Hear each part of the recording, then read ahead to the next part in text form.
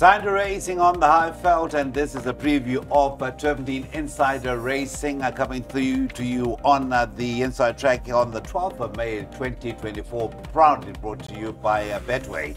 And of course, if you have any feedback on the racing you've enjoyed over the last 48 hours, because of course we have the Derby in the Eastern Cape on Friday, do get in touch with us via our X handle or our WhatsApp number. Let's get straight down to business. Race number 1 is off at 12 o'clock. Full Racing welcomes you. Maiden Plate. It's fillies and mares over the 1600 meters. And before we do introduce our revered guest, let's give you the betting. It is the 7 Oxalis Gold at evens, 33 to 10 the 1. Rainbow River, 4 to 1 about the 5. The Crown, it is 6s and better about those. I did the betting before introducing our guest because he is going to jump straight on to the horse at the top of the boards. And of course, it is a Mr. Marie. Very good form, and let's hope that as we go into the new week, that form, well, we know the good form is going to continue. Good morning. It will. Thank you. Thanks for having me, Cecil. You said even money, this favourite. Yes, sir. Do you know what price I chalked her up myself? Yes. Because I do my own betting. Do you know what price I made her? 4 to 10. 4 to 10. I make her a 4 to 10 shot. If you can get even money, take as much as you possibly can. I don't see Marco van Rensburg coming off the bits over here. I think she'll absolutely cruise in. You know, I don't know if you recall last time out, Johnny Girodis and Clyde were working on course, and Johnny made it very clear to the viewers that this filly had a little bit of a hiccup. That's why they're bringing her back in trip, and there's a race over a mile in mind for her. Here's the race over a mile, and let me just tell you her breeding, Cecil. She's related to Bournemouth, who's a mile and a half horse.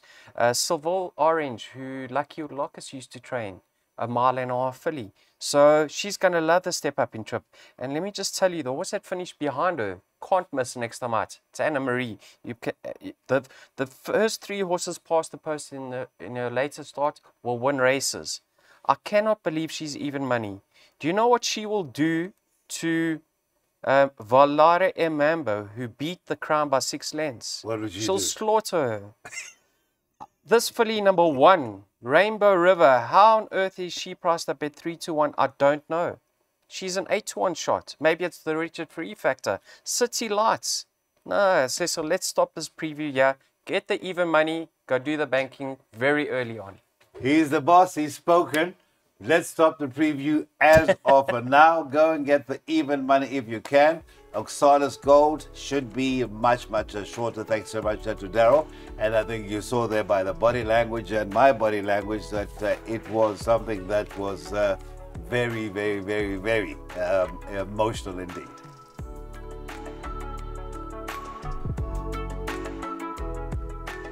Just recovering from the heat that was generated in the preview preceding race, Oxalis Gold. Let's get back to race number 2, and I think we have another decent sort in the making in the form of the favorite number 9, Panning Gold. That is at 22 to 10. The 1 Karoo Gold, 5 to 2, 5 to 2. The 2 American Rebel, it's 11 to 2 and better by those. Mr. Marie, Panning Gold, what a lovely eye-catching second run. It was a great run, Cecil. You know, he was detached in the early stages. He was like 3 or 4 lengths behind the second last horse, the eventual winner, Legend of Arthur, who's a top horse. Yes. Very nice horse in the making. The horse that he beat, Mount Pinatubo, is going to win his races. Maybe it was a touch too far because he wasn't doing much in the latter stages. And maybe the horse, I think the 4th horse, Sunset Raw, Right. Sunset Right. Yeah. He's also a very nice horse. Maybe he was a little bit close to the pace because they did go quick. But that was a cracking effort. The only reservation is the inside track. Yeah. Because if he is going to be lagging behind a few runners on the inside track, he's really going to have to quicken up smartly in the straight. But on paper, he's certainly the horse to beat. And Olsen's horses are in good form currently. So Panning Gold, if he reproduces a similar effort this time around, he's certainly the horse to beat. American Rebel, good improvements in his last start. He just got touched off by Mastership. It actually looked like the favourite was in trouble. And that was his first start, stepping up in distance. Now he gets Richard Free in the irons. And he finished well clear of the balance of the field last time out. So I've gone numbers 9 and 2. And then obviously number 1, Karoo Gold, who comes back in trip. He's been travelling hard.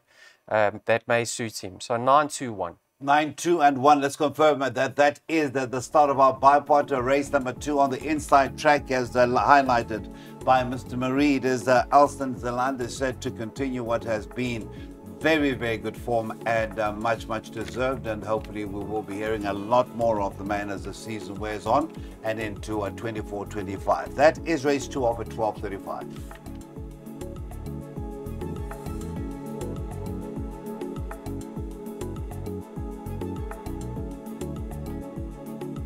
Okay, so it is social media. And of course, that is our X handle as well as our WhatsApp numbers. You can utilize to tell us what you think of the current batch of 2-year-olds, as we are also looking forward to a series which we'll discuss in a very short while, a 3-year-old series here on the Highveld.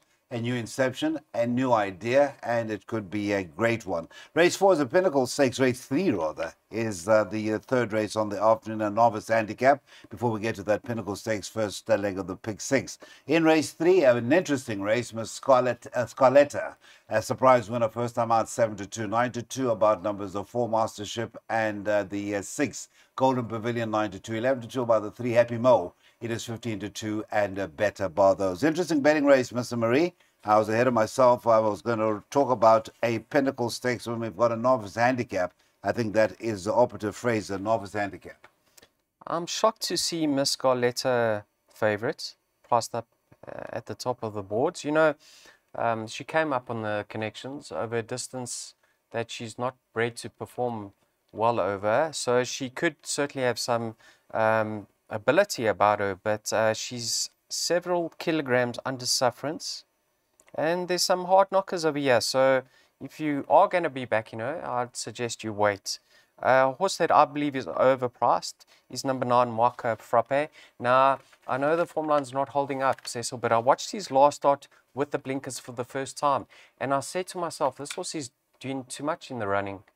He's really going to have to be have some ability if he's going to hold on and keep rolling. And I think this inside track's going to suit him. They tend to go a little bit quicker, so I do see him settling. And you know, he's having his peak run now, and the penny could finally have dropped now for him. I think they've always rated him the son of the United States. So at 10-1, you can't get hurt. I think he'll give you a good run for your money. And then you have to include several others. Happy Mo let the side down last time out. I think she's way better than that. I actually think she's a nice filly. Mastership, if any horse has had the perfect prep going into this race, it is Mastership. He's having his third run after rest and gelding. Richard in the irons, he's going to go forward. He showed a lot of guts last time out, and by now we'll know if American Rebel has franked that form. Also watch out for American Biscuit, Golden Pavilion. It does get tricky, but I think at the current odds, Marco Frappe at 10-1, some value. Thank you so much to Mr. Marie there. 4 and a 9 in that first leg. It is an outlay of 384 Rand. Off time to race 3, 1:10.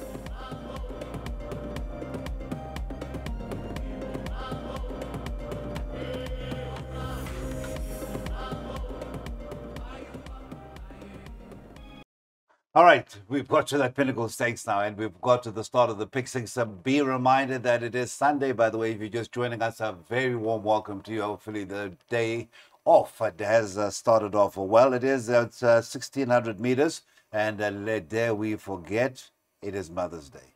Many happy returns to the mothers, and hopefully you are going to be spoiled rotten. You much deserve it. You are the rock of the nation. Right, let's get to race number 4, and it is the 6 Lady of Power. There we go. That is well named on Mother's Day. That is a 22-10 co-favorite with the 7 Scallywag, and also 33-10 as a 1 Bingwa. Back to form last time out, but now it's on the inside track. 5s and better bar those.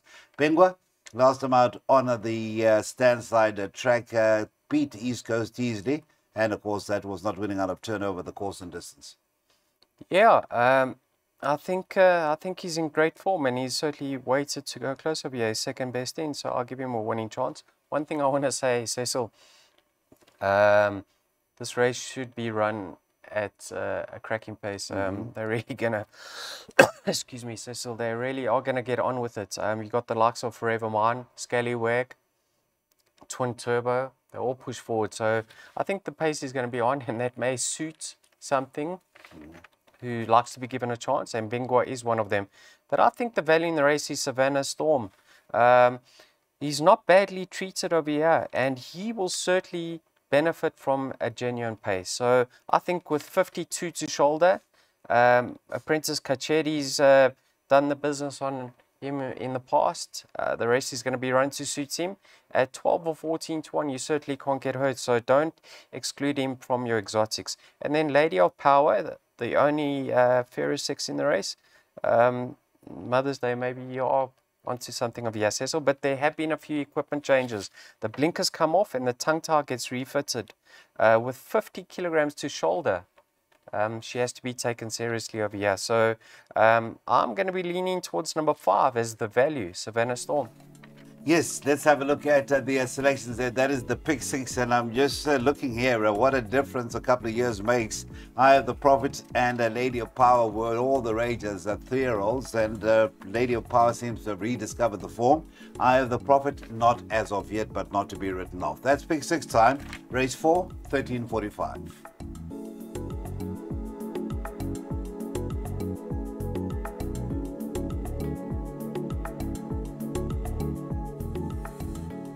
I'm not even going to remind you of that handle because it is at the bottom of the screen. Do get in touch. It is really, really picking up the season, and we're looking forward to being part of it here on the Highveld and elsewhere. Now, race 5 is a Fittizm S86. It's over the 1800 meters, and in a race number 5, a place in the sun from a Red Hot stable is at 7 to 2. Number 4, Special Charm is at 9 to 2, 7 to 1 about the 10, Assaid with Roses, 15 to 2, the 3, Escape Artist, and the 6, Rosie Lemon, also at 15 to 2, there's 8 to 1 and better. When I see you from my peripheral vision, look at me like that. I've made a mistake of some sort, but I don't believe so. It is a place in the sun, your favorite, at 7 to 2. Am I right there? You always have a look about you. What can we say about the daughter of Flower Alley? She's off her highest mark, career mark to date. So she's still improving with racing. She's strengthened up nicely and she's going about it the right way. Cheek pieces have assisted her. She's in good form, yes. One to take seriously. Have a look at number 10 over here now, Mr. Pettigrew. I'm glad to say your stable has turned. And this filly is actually a very nice filly. I think she certainly would have benefited from some time off the track. Strengthened up. 1 from 1 with a tongue tie, and I must add, she was very impressive on that occasion, and she could certainly be better than her current rating of 80. Yeah, I mean, she has taken on some nice fillies in the past, so I'll give her a chance if she's fit and well. I Am Regal, I think she will be better of a less testings track here. I think she's not the most consistent, but on her day, she can be very competitive in this sort of division. And then Mr. Terry recently has been saying Escape Artist is going to be coming back to form. He's going to be coming back to form. Those were his words in the Track Talks interview. And yeah, you can see. And he said it to me as well. Yeah, and yeah, you can see she's come down in the ratings to an 81. She's very fit and she gets stronger handling from the saddle. Richard Free now takes the ride. So watch out for her. Right, so that is race number 5, the first leg of the first jackpot.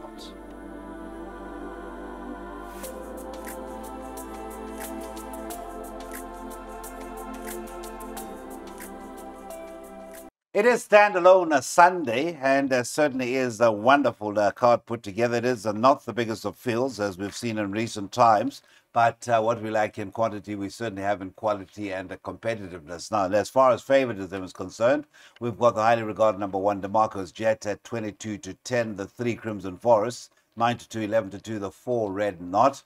The 6, that is the Damuva, is at 11 to 2. And thereafter it is 6s and better bar those. DeMarco's Jet, it is Mr. DeMarco Giannis. As I said to you, and I always say to you, if I see him on course, I'll give you a call and then you can just fast dial your bookmaker. But no, he loves his horse racing still. It's good to see his passion is still there. I think she's a nice filly. I think we certainly haven't seen her anywhere near her best. She's lanky. She's going to improve with racing and time as she strengthens up and fills out that frame of hers. but she's going to be very competitive here as well because she's not rated out of it. So I like her chances. The mover, nah. Joey Somers, daughter of Flower Alley, certainly off a very, very competitive mark. Her ratings plummeted. She's proven that she is competitive off a 61. Looks like she's ready to win again. A lot is in her favor. Muzi from a neat draw, having a peak run. So she'll be right there at the finish. Then number 2, Cecil, have a look. She actually picked up a penalty behind Francis Ethel, and she only gave way late last time out behind Donamo. And that was off at 83.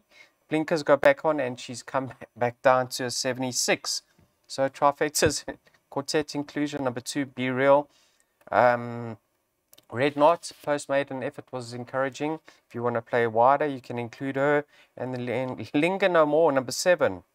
She finished close up last time out.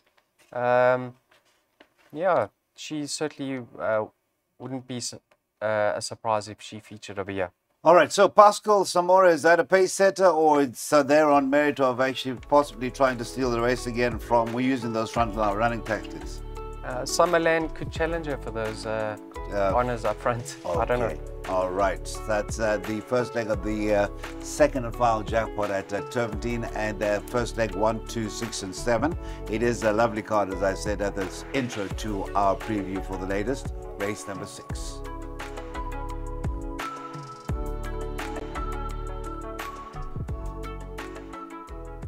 Right, last chance to get involved in a pick 3, and you won't forget because this is our top liner. Now, this is the start of a 3-year-old winter series, and I think it is a great concept. It is with the Secretariat Stakes listed. That'll be over the 1400, and then leg 2 will come about on Sunday, the 9th of June, at Goli Mile. That is over the mile. And then it is a grade 3 Sea Cottage Stakes over the 1800 that concludes. And that is on Sunday, the 7th of July. So that will be quite an experience, and the experiment, I think, will be here to stay. Right, Mr. Marie, we're looking at race number 7, and your favorite is, and rightly so, I was there for its 2 runs. The first run was a very decent debut effort. I think it was on Grand Heritage Day. Sabre Strike is at 15 to 10. 11 to 2 is the 10 Longsword. Number 1 Presley 7 to 1. 15 to 2 the 6 Warhawk Bomber. The 2 Platina Princess back to winning race 12's bracketed at 12 to 1 with your horse, and that is a Master Christmas number 8. It is 14 to 1 and better by those. First of all, this has got all the makings. Please correct me. I know you will do anyway. Of a mini graded feature, grade 3 type of feature, because it is competitive and there are some upwardly mobile types. Absolutely, some nice horses certainly going to win their races over here, Cecil. I'm really keen to see how Max the Magician goes, as he's having his first run as a gelding. I don't think he's going to be I don't think he'll be fighting out the finish today, but I'm keen to see how he goes. I've played to beat him. Let's see, Cecil. I think the value could be with number 3 over here, Emporium. You know, course and distance, his form's cracking. Yeah. And he's got a neat draw. What price is he? We're talking about the 3. That is as big as 16 to 1. And I think if you talk about Ideal, sorry to interrupt, Ideal Prep, you're talking about Atticus Finch earlier on. I think this one is the Ideal Prepper. I think at 16 to 1, he's going to be concerned. I think he does represent some value. I like his stable companion. 2 miles west. I know the form wasn't frank, but I watched the race. So this horse was traveling too hard, and there was a horse that fell to corner, and that left him exposed with no cover. So 1 draw, 53 to shoulder. He's going to strip fitter. I think if he settles, you're going to see a big run from number 12, 2 miles west. He's actually I think he's 7 kilograms better off with Presley. So a nice inclusion. And then the favorite, if you're a merit ratings man, you'll make number 7, Sabre Strike, a racing certainty. You know why? He was out at the weights with Barbaresco. He was out with the weights with the Africa House, Wise Act. He couldn't pick up a penalty. But if you work it out, back in a handicap, he's slung in over here. So he should be the horse to beat, but I don't think there is any value about him. So I played a little bit wider. All right, 3, 7, 12. I see absence of 8 Master Christmas. A step too far at this moment, Mr. Marie. Master Christmas? No, I think in a handicap he certainly has to go in if you are playing wide, Cecil, but my perms are quite costly. Thank you so much. Let's look ahead to that 7th race, first in a new series. Quality racing continues with our penultimate, a last chance to get involved in a double at Turffontein. There is our contact details once again. It is via X or a WhatsApp, if whichever one tickles your fancy. But another competitive heat, the last leg of the first jackpot, and it is a Vix Princess. Hasn't won for a little while. Had notched up those 2 wins on the trot. There's been a second, a third, and a second. And this afternoon will be at 33 to 10. I say this afternoon, we're recording for Sunday. And that is 33 to 10. Number 6, Alabama Anna is at 7 to 2. 9 to 2 about numbers 1, Good Queen Bess. And stable companion, the 5, Woman of Power. Just Be Lekker. Is that a big price? 13 to 2. We'll hear from the man next to me. Just Be Lekker, 13 to 2. Or is that just about right? So I'm going against the grain over here. I'm playing to beat most at the top of the boards. Vix Princess, listen, she's in great form, but look at what she's picked up for running places only. Her last one was of she got bumped up to a 91. She's now a 98 from having placed 3 times. So she's steadily gone up in the ratings. It's not going to make it easy for her. Have a look at Cape Lights. Now, she's held on the sea anemone form, but she was badly drawn on that occasion. She's 5 kilograms better off with Vix Princess. The stable has come to form, Robbie Sage, and Gavin will make use of her this time around from a neat draw. You'll put her in the race early on. I think she's going to go very close to reversing that form with Vix Princess, and in my mind, she's the value in the race at 7 to 1, Cape Lights. Then, don't discount the chances of number 7, Rani of Couture. This filly is better than her recent form. She's had 2 come-on runs about her. I had a look at the replay last time out. Over 1,000 meters on the inside track. She was run off her feet. She only found her feet very late in the race on that occasion. And if it was an extra 450 meters, which she contests over now, she would have been a factor. So 52 to shoulder from a neat draw having a peak run. She now steps up in trip and she's unexposed over this distance. She won with a lot in hand on debut over the 1160. So who says a good couple of months later she can't go the 1450? She's very well related. I think she's a sister to Maharani. So I'm going Cape Lights ahead of Rani of Couture. And then obviously the foremost Vix Princess. Thank you so much. And that is again a passionate plea there. Do not ignore numbers 4 and 7. You do so at your own peril. That's race number 8.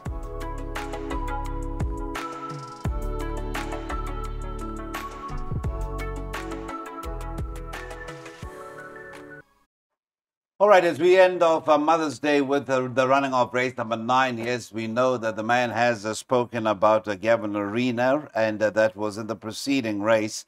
And, of course, Gavin, he's having a whale of a time at the Val. I think he had the first 3 on the afternoon. David Nevenhuizen, while his exploits with Sandringham Summit are well exploited or well documented. Right, it is David Nevenhuizen and Gavin teaming up with Ceuta. And that is the favorite, the 4 at 19 to 10. 9 to 2 about numbers the 9 Sahara Dawn and the 11 across the pond. Number 7 Courageous, 6 to 1 it is, 17 to 2 and better bar those. Right, the draw is at 10. That's obviously of concern, but you do often speak of how Gavin can overcome these draws. In race number 9, can he do that? Absolutely he can. She's a nice filly. She's done very little wrong to date. Some obstacles in the way here in that she comes back in distance. I don't know if that's a positive or negative. And she's got a tricky draw to contend with. So for that reason, I don't think there is much value about her current price. Let's have a look. 19 to 10. And the form line hasn't really held up, yeah. It was a weak field that she disposed of last time out, but she did it very convincingly. Cecil? The 11 is the 2-year-old in the race. She's making her handicap debut across the pond. Not a bad post-maiden run. Jeff's got 52 to shoulder from a neat draw. She now steps up in distance. I can see her featuring. I think number's 5 here, Regal Daughter. Now I know she's probably looking for further, but she's going to be racing fresh because she is returning from a layoff, and I don't think we've seen the best of her yet. I think she's better than her form on what she's shown today. So I like the look of her. And then Alpha Betty, now here's a filly that's plummeted, or yeah, she's still a filly. She's plummeted in the ratings, and what's interesting is they bring in her right back in distance with the blinkers on, and she's contested races much stronger than what she meets over here. So I think you can take a look at boxing numbers 2, 4, 5, and 11, trifectas and quartets, and let's see if we can crack it. All right, so we have actually got more than our mileage out of Mr. Marie for this particular preview that is at 15, 2, 4, 5, and 11.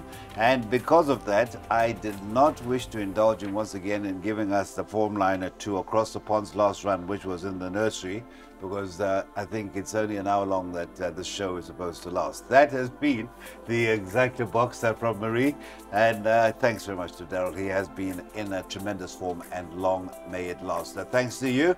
Happy Mother's Day once again. It is still a few hours to go. I hope you're going to go out for a wonderful evening, and wherever you are, let's hope that the week ahead lies ahead with great fortune for you. Good afternoon.